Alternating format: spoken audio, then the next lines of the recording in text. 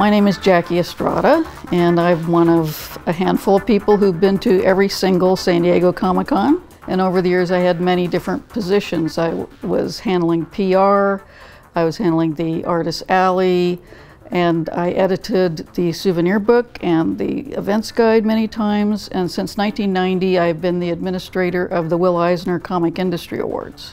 Comic book people, photographs from the 1970s and 1980s, how this came about was I was a photographer back in that era. I did my own developing, did my own printing, and I took hundreds of pictures every year starting in about 1978. And we have Bob Kane drawing Batman, which you didn't see too often in those days because he usually had other people draw Batman. People from the golden and silver age of comics, the people who maybe weren't appreciated during their period, but they came to Comic-Con. So when you think of Shazam and Captain Marvel, C.C. Beck is the guy who drew Captain Marvel. He came, brought a guitar and sat and played music at the blood drive. We have here Jerry Siegel and Joe Shuster, who created Superman. And they're just hanging around. Here's Jerry Siegel dancing with his wife at a party. Mark Hamill just snuck down to the show from LA because his friends Bill Mumy and Miguel Ferrer had a band that was playing, and so he wanted to see them. They were called Seduction of the Innocent. Bill Mumy, Miguel's on the drums, there he is there, and they wrote a song called King Jack or King Kirby that was about Jack Kirby. So here's Jack and his wife Roz dancing to Seduction of the Innocent, playing a song that they wrote about him.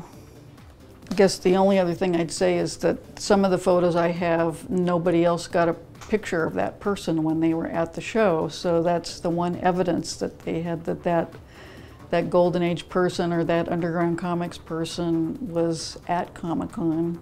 I don't know why people didn't take as many photos back then as I just felt like I needed to document it. But the year Alan Moore came, it seems like I'm the only one that took pictures of Alan Moore.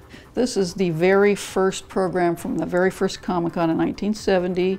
The great Jack Kirby did a wraparound cover.